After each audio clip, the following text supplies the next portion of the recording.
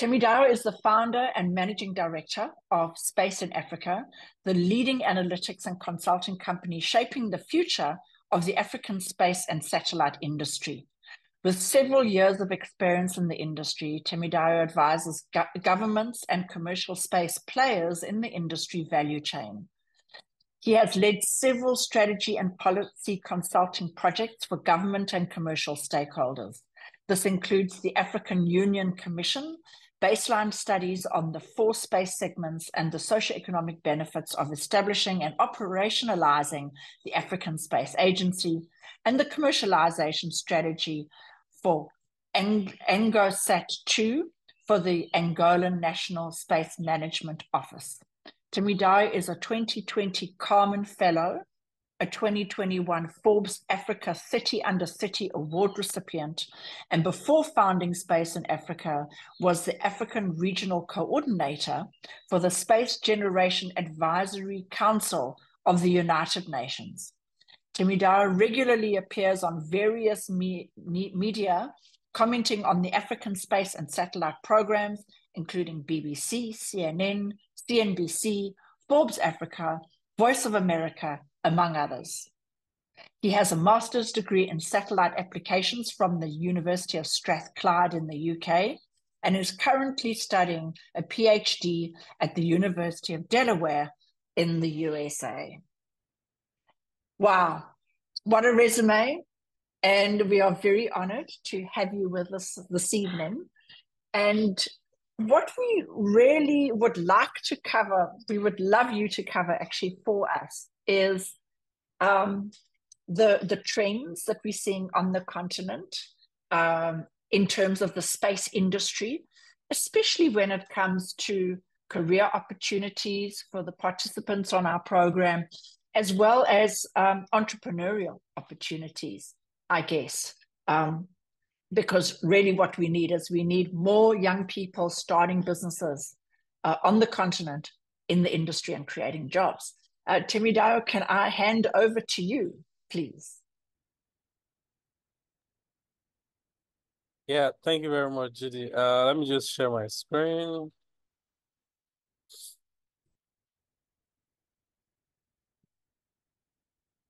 Can you see my screen? Awesome. Yes, we can. Perfect. How many minutes do I have? You have as many minutes really as you like. What we're looking at is we're looking at sort of maximum 20 minutes. And then you'll get some questions, certainly from the group, if you wouldn't mind fielding those. If you feel that it's running too long, because I know you have a very tight schedule, what we could do is we could always answer those questions, online, asynchronously after the event. But what I have done is that I've asked everybody to put their questions in the chat, because we do sometimes have connectivity issues with people coming in. We can't hear them very well. So that's what it's actually completely up to you, how many minutes you have. Awesome. Thank you very much. Once again, good afternoon, everyone. It's really nice to meet you guys. And, for a start, I'd like to, congratulate you for being a part of this program. This is a very good opportunity for you, and, it could be the start of an amazing career for you guys in the space industry. So I'm gonna give a brief of, the industry overview. As Judy said, career opportunities, probably business opportunities and all of them. Originally this, some of this data and presentation were put together for like the key policy makers, like the head of agencies. So I want to apologize in advance if you guys don't understand some of the things, but I'll try to be as simple as possible. So first of all, I think, with respect to Africa today, you can sort of like divide the entire space and satellite industry in Africa today. to these 5 different segments. This is important because if you're also thinking about career in the industry, you can also think in line of this. So you've got Earth observation, you've got astronomy, satellite communication, manufacturing, positioning, and navigation. Um, Starting with Earth observation, this is I think the most popular industry segment in Africa today. I think a lot of the people that work in the African space and satellite industry, they work in the Earth observation industry segment. So these are folks that, sort of like turn whatever data is coming from space or from satellites into insight and, valuable stuff. So, there's a lot of courses that you can study to work in this industry segment. Personally, I actually started my career in this area also. I studied meteorology for my undergraduate. Um, and, while I was in school, I did a lot of geospatial application stuff. So we're always using software to analyze satellite data. And so a lot of the work that is done around that, remote sensing, GIS, and a lot of the application areas like, whether you're trying to use satellite data in agriculture, in disaster management, in marine studies, all of that is around Earth observation. And there's a lot of opportunities in this area in Africa today. Moving on to astronomy. Astronomy is also quite interesting.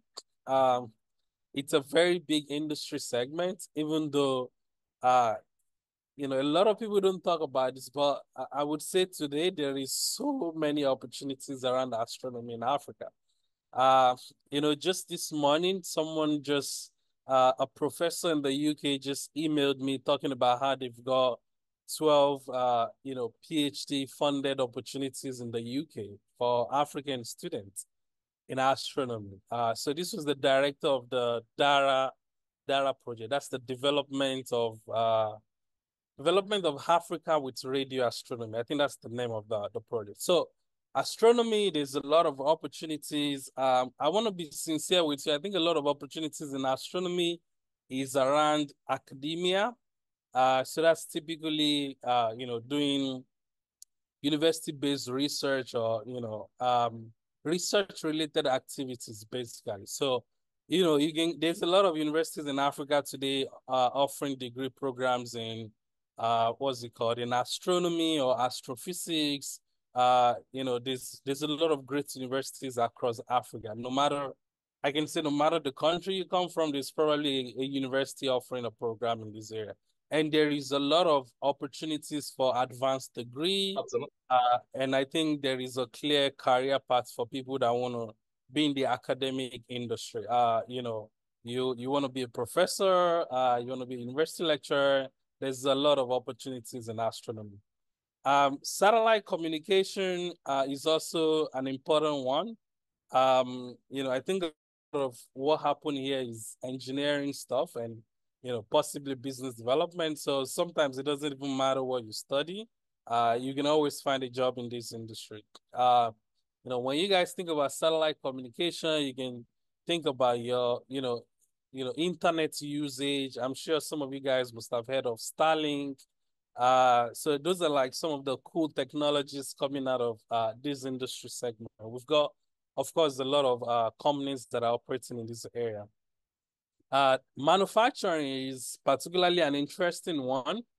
One of the unfortunate thing about Africa today is that majority of the space technology that we use or that we acquire are not manufactured in Africa. Majority of them are manufactured abroad, but we need you guys to be able to manufacture technology locally. So there's a growing demand for people that can actually build some of these technologies locally in Africa so that we can stop going to China or to Europe for some of this technology. And the last is navigation and positioning. which is actually a very big industry segment, but a lot of people don't even know anything about it. I'm sure you guys are using smartphones, so you're using GPS. That's an example of navigation and positioning. So these are technologies that that back some of this fancy technology that we use in our mobile devices and some other cool gadgets. So this is, if you guys are thinking about the industry, you can think along these five different areas. They're different, there's opportunities in each area. And so now I'm gonna move to like what the industry look like today. This is the current size of the African space economy. There's currently close to 20 billion worth of revenue annually. You can see majority of this is coming from GNSS and similar services. So that's global navigation satellite systems and similar services. Some of these chips in your phones that you don't even know exist. In aviation, maritime. Whenever you guys think about positioning and navigation, these are the technology that back it. And there is a lot of from the services itself to like the technologies, the chips, there's a lot of values in these that are being sold to Africa. And we're talking of about $11 billion worth of annual revenue. And then you've got your satellite TV services. I'm sure you guys know DSTV, or Canal TV, depending on the country you come from. So, satellite services are what back up, your DSTV. Your DSTV basically is using satellite services, and the revenue from this industry segment is about 5.6 billion. And then you've got fixed satellite services and mobile satellite service. So, the simple way to think about this is your internet. Um, you know, um, but I mean, of course, most of the revenue in this area are to like, B2B and B2G, but this is talking about internet usage and connectivity in general. National budgets from African governments is about around 500 million. And then you've got the satellite manufacturing segment generating about $230 million. Your remote sensing and Earth observation services about 170 million and ground segment. This is just our projection for 2026. So this is just to summarize the fact that the industry is growing. One of the things we're seeing in Africa, which, you guys, which could also be an important information for you, is that more African governments are now investing in space program. So even if you're coming from a country that you probably think does not have a space program, it's most likely they are conceptualizing one. So the budgets, the amount of money these African governments are spending on their space program has been steadily increasing. Over the last 7 years alone, over $3 billion have been spent, just on national space budget. So more countries are developing space program, and this is a sign of a growing industry. You can see the distribution of the budgets for this year, which is around 491 million. So depending on the country you come from, you can see like how much your country is spending on space. So you've got, the big countries like South Africa, Algeria, and maybe Nigeria and Egypt spending, a lot of money, double, triple digits in millions of dollars. And then you've got smaller countries like Ethiopia, Rwanda, Angola, spending also reasonable amount of money. And then other countries like Zimbabwe, Uganda, Gabon, Ghana, and all, also with a sizable budget. But this is just to help you see how much investment the government is making in their space program. Talking about the new space industry, so this is like the, where the commercial players, the businesses where they play. I think right now we've got over 300 companies operating in the, in the industry value chain. You can also see the distribution of these companies per per country. This is important because if you want to work in the industry, you probably have, I would say, maybe three options. It's either you work for the government, so maybe you go work for the space agency or the ministry, or you work for a private company. So this is the distribution of those private companies. Maybe the third option is to work in academia, maybe teaching or lecturing and things like that. So this is an important statistics for you guys. So a lot of the companies in the industry are, they're in South Africa, in Kenya, in Egypt, in Nigeria, in Rwanda. There are some countries that, private companies are struggling there. But you can also see how the chart is going up, which means that, more companies are being established in like the last decade. It's not just, the number of companies that is quite interesting, but the fact that these companies are also able to attract investment.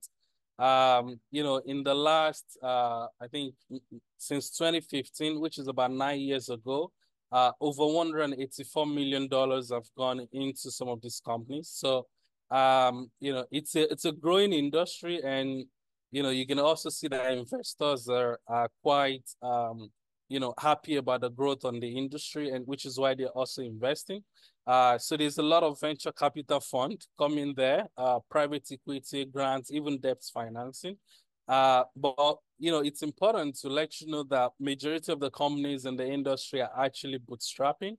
Bootstrapping is pretty much saying that, they don't have investors. So they're growing the company using the revenue that they actually get from selling the product and services.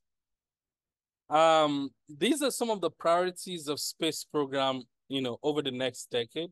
For a lot of countries, they're interested in building critical infrastructures like ground station, manufacturing and assembly integration testing facility, building satellites. Some are interested in capacity development, training, education, and all of that. And we're also seeing a few countries thinking about propulsion and launch technology. So, some countries don't just want to be building and launching satellites. Some of them want to be able to launch these satellites using their own rockets from their own soil, something we've not had yet in Africa. This is the distribution of, appetite for satellites in Africa today. So I think currently all these countries have launched about 60 satellites. But by 2017, we're estimating that between now and 2017, we're estimating about 105 new satellites to be launched. So this is to show that, like I said, a lot of countries are trying to develop space program. You can see the distribution here. By 2027, almost 25 African countries will have launched at least one satellite into space. Moving on from, the satellite market to like the satellite communication market. Like I said, there's a lot of growth in this. In the past, this market was, dominated by geo operators like Intelsat, Eutelsat, and the likes. But we're seeing the rise of new technologies today. I did mention Starlink. We've got OneWeb. So all of these guys are now coming to Africa to establish footprints. And as they come in, it would also open up new opportunities for people because, some of these guys have to hire people to work for them in Africa. Moving on from satellite communications to Earth observation segment. I mentioned that we've got about 300 companies operating in the industry today, but majority of those companies are actually Earth observation company. And this back up what I said from my first slide about the fact that majority of the people that are working in the industry are working in the Earth observation area. And you can see the distribution of the companies and where they're building product and services for. And majority of them, like I said, they're involved in geospatial application, remote sensing, digital mapping, using space-based technology for agriculture and other applications such as insurance and all. Lastly, I want to talk about the African Space Agency. So while, a lot of these countries are trying to develop national space program, the continent also now have a continental space program called the African Space Agency. So this is all African countries coming together to run a continental space program. And I'm mentioning this because I understand. I think you guys are just leaving high school. So in the next 5 years, when most of you will have graduated university, I think there's going to be a lot of opportunities in this agency for you guys to work. The agency is already operational, and in the next few years, they will start hiring people that will work in this space.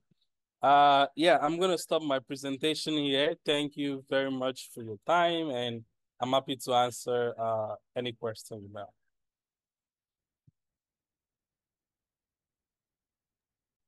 Great. Thank you so much. And we did have one question, which I think I tried to answer. And that was just around what did you mean by a B2G? And what I mentioned was that B2G is business to government. And I gave an example of Intelsat selling connectivity services to governments. And as opposed to B2B, which is business to business. So I think, I hope I clarified that correctly. Okay, so I think some questions are going to start coming in, but one of the questions that I have for you, Temidayo, is what subjects or what studies do you think one should pursue to be best positioned in the space industry? You mentioned that you started off by studying meteorology. If you were to start again, would you make the same choice? What would you recommend? Yeah. Yeah, thank you very much for that question. Yeah, so like I said, my undergraduate was in meteorology. My master's was in satellite applications. So I did my master's at the University of Strathclyde in Glasgow, and the program was in the Faculty of Mechanical and Aerospace Engineering. So there is a bit of that is, like engineering. But it's a tough question to answer because you can actually study a wide range of things. It depends on, where your interest lies, like what do you want to do? So if your interest is in building technology, you want to build technology, then engineering is a good start. I understand in Africa, we don't have a lot of universities that offer like aerospace engineering as a program. But that's okay. You can just study your mechanical engineering or study your electronics engineering and you're good to go. You can always specialize at masters or in fact, sometimes you don't even need to specialize. Like you can have a mechanical engineering or electronics degree and have an entry-level job at a satellite manufacturing company. The knowledge base is like easily transferable. I mean, of course, if you want a higher degree, like a master's, then you can specialize. But a lot of the guys that I know that work in the industry and are building technology, they either do, mechanical engineering, electronics engineering, even computer engineering. Yeah, pretty much engineering if you want to build technology. If you want to work around, if you want to work around Earth observation or space application,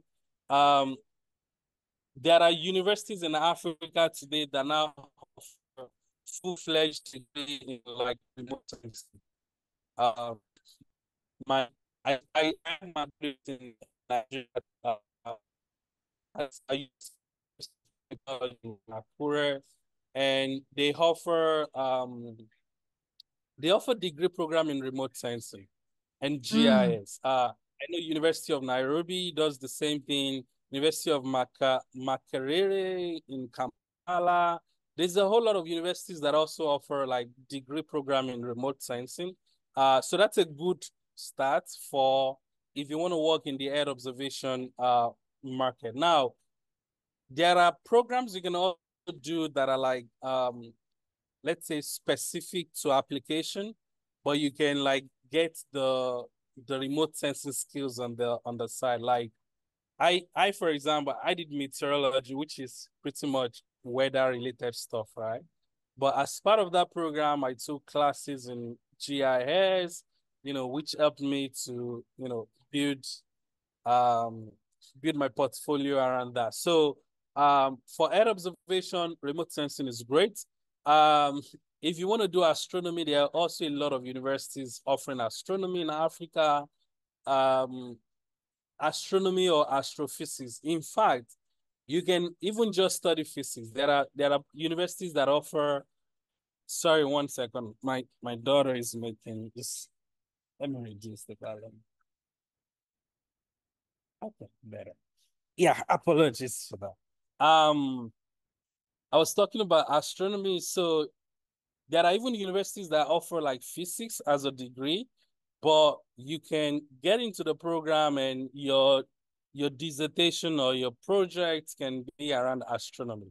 I understand that there are limitations to some of these courses in Africa because a lot of, depending on the country you come from, a lot of universities don't offer this program, but you can always find something very clear. Like when I was entering university, I wanted to do aerospace engineering, and there was no university offering that. So I opted for mechanical engineering. And eventually I got admission for mechanical engineering, and another university offered me meteorology, and I think I was already scared of engineering or something. So I just took the meteorology option. So if you so for a lot of these things, even if you want to work in the satellites communications industry, you want to work in navigation and positioning, just having an engineering background is very good. You can always specialize. Let's say you want to do masters, or you want to get straight into the industry, you can always do that. The only thing I want to mention is that with all of this program, there are easy paths to like the industry. It's only astronomy that is kind of like a bit difficult in Africa. And I think it's actually not just in Africa, globally. Most of the people that go into astronomy end up in academia.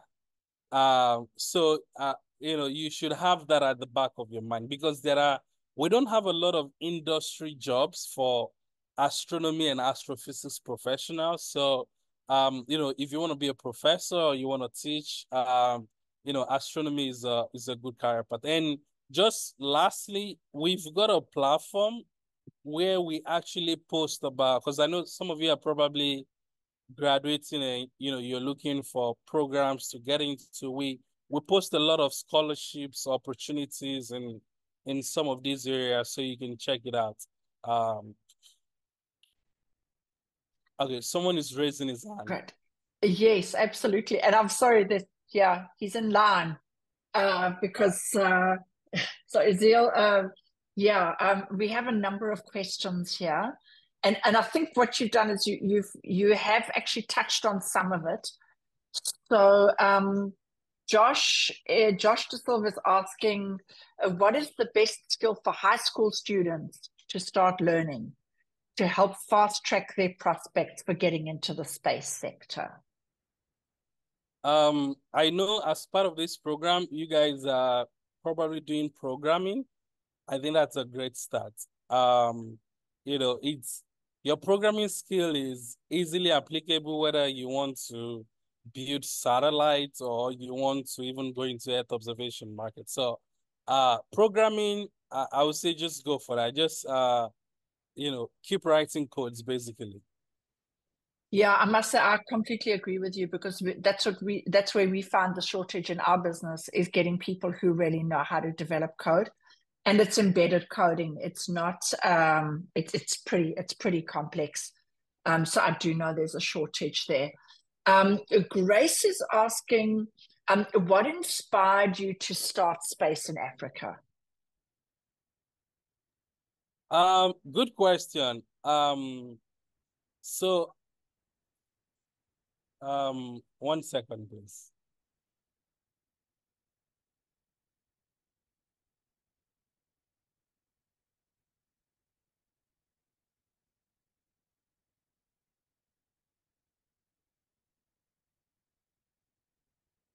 I think you just need to step away quickly, so he'll be coming back. Yeah, yeah, just give Great. me 1 minute. My daughter is, I just want to Absolutely. get her out of here. 1 second. No, no, no, that's fine. No worries.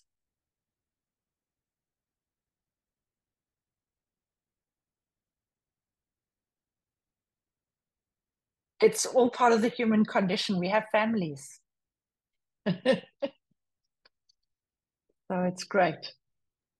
We all understand. Yeah, yeah, thank you. Sorry about that. Of So, course. actually, so why did I start Space in Africa? So a bit about my story. When I got into the undergraduate program in Nigeria, I always have this interest for space.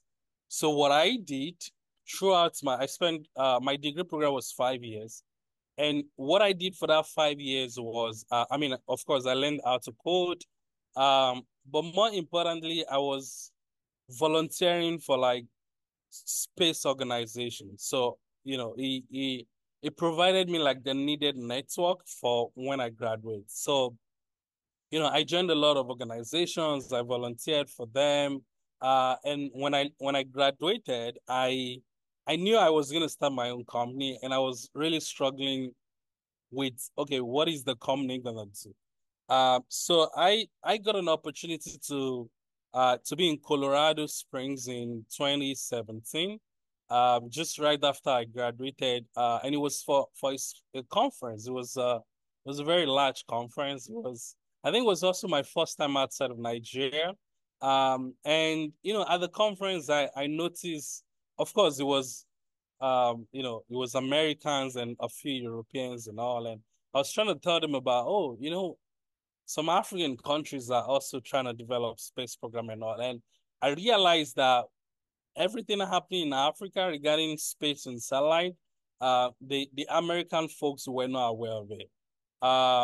And I felt like, oh, there's actually a gap here to tell the African story. So that was why, I started Space in Africa. The initial goal was, okay, you know what? We're gonna report about every space activity going on the continent so that people would be aware. And it's also important because you actually can build an industry without proper data and information. So this was lacking, and that was what I set out to do. Make information and data readily available, and then we started doing, market studies, research, and analysis.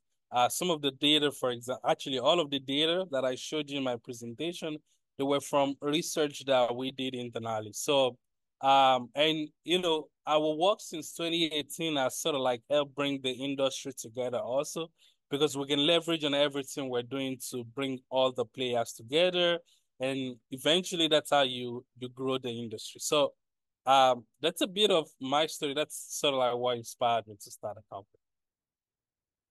Fantastic. That's excellent. Thank you so much. And yes, I agree with you.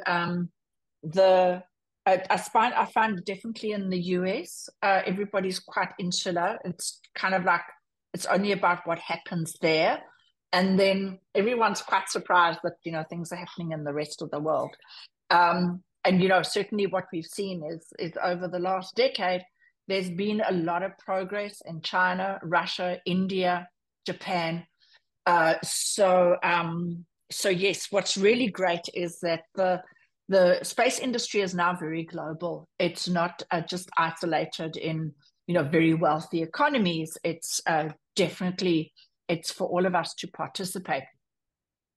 Then Bennett has a question: what unique challenges and opportunities do you see for the space industry in Africa? I think to quite a large extent you covered that in your presentation. But is there anything you'd really like to add in terms of what you see as unique challenges or opportunities that we have?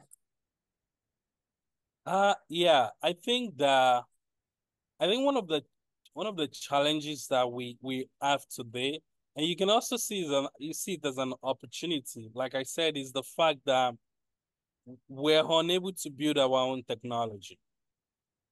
And so what I mean is that this way, I don't want to be discouraging, but you've got a lot of space agencies in Africa, for example, that would hire people, but they don't actually have stuff for them to do. Because they're still outsourcing all of their manufacturing and stuff. So what this has led to in Africa is that you now have a lot of people trained in Africa and trained overseas, refusing to come back to Africa to work. So they end up working for Europeans and American space companies. I don't know if I would say it depends on it depends on your viewpoint. It could be seen as a good thing, in the sense that Africa is exporting talent, but it could also be seen as a bad thing that, we can't retain talent because we don't have job for them to do. So, so just to let you know that, especially if your skill set is in manufacturing, like today, a lot of the engineers and well-trained people we have, most of them actually end up leaving Africa to go work in Europe and in America, even in Asia. So yeah, it's both an upside and a downside to it. Yeah. Yeah, absolutely. I agree with you, because yesterday I had a conversation with Rocket Lab, which they founded in New Zealand. And it's really interesting because that is a population of not even 5 million people. And they have a very successful space industry in New Zealand. And roughly half the number of people that they hire in New Zealand are from the African continent. So they've got really top class engineers working for them who come from the African continent. So what we have is we have a lot of really great skill here on the continent. So the opportunity, as you say, there is to create those jobs, start a business to create those jobs so that those people can stay. Also, Temidayo, what I personally have found, being South African and being on the continent, is as Africans, we're very happy to travel on the African continent. Sometimes we find, I'm sorry to say this, but there's a number of people, from the rest of the world where there's like, oh, I wouldn't even know where to start. And like, is it safe to go to Africa? And, is it okay? And all of that kind of thing. They're reluctant to come to the continent. So for us to be here, we're going to be first in line to get business on the continent because we're here already. So we've found that we've landed a lot of business on the African continent because we are here. So yes, with the growing space industry, I definitely think that there's plenty of opportunities. Temidayo, how are you doing on time? I'm very worried because I think we've overstayed our welcome with you. How are you doing on time? Yeah, I could probably take one more question. Okay, great. Okay, so we do have a few questions here. Okay, so let's actually go with Seth's question. it's a bit similar to Josh's question, and that is, what are the best subjects that need to be studied in high school to make sure that one can actually become a space person? Yeah, that's interesting. I'm assuming a lot of you guys are like studying science. Because in Nigeria, when you get to high school, you gotta choose whether you want to study science or art or commerce or something like that. But I would say that, your maths, your physics, those are like, very, very important. Um, especially if you're considering the science part of space as a career path. So um, whether it's engineering or application, I think your math and your physics are very, very critical. And I think you also have to even do well in both subjects in order to get a university admission to study anything related to space. So I would say that's a good start. I also want to mention that, I mean, it's possible that maybe there's one or two of you guys that are not interested in science, or that maybe you want to study hard or you want to study commerce or whatever it is. But usually there are rooms for everyone in the space industry, basically. Almost whether you study business development or, accounting or, whatever it is, there is always a room for you. You can always model your career path towards the space and satellite industry. But, if you're considering the science part, you should take your math and physics seriously. And Temidayo, geography. fantastic. Geography is also, yeah, that's also quite good. Actually, if your geography um is a good fundamental for remote sensing. I'm doing my PhD in geography. So it's if you do well in your geography in high school, that's a very good fundamental for remote. You would easily understand remote sensing and Earth observation. So yeah. Yeah, absolutely. The thing is, what I found, I loved geography at school, and I also studied geography as one of my subjects at university with my chemical engineering degree. And what I found is that you have to understand a lot of physics to be able to understand geography. You need to understand physics and chemistry to understand weather, a physical chemistry to understand weather. You need to be able to understand physics to understand soil erosion, continental drift, orbital mechanics, whatever it may be. And of course, you also definitely need to have your mathematics to back that up. So yes, geography is one of those really nice practical subjects where you can take the theory of maths and the theory of physics and you can actually apply it in a real world setting. That's what's so nice about geography. Temidayo, thank you very, very much. This has been fascinating, and thank you so much for taking time out of your afternoon to join us. And thank you also for the link. I can see that you put it in here in the chat in terms of the opportunities that are available to everybody. And I really would recommend that everybody certainly subscribes to your website, to your newsletter, your publications. Incredibly valuable information that you and your team distribute across the continent. So thank you very much for that. And yeah, thanks once again for joining us.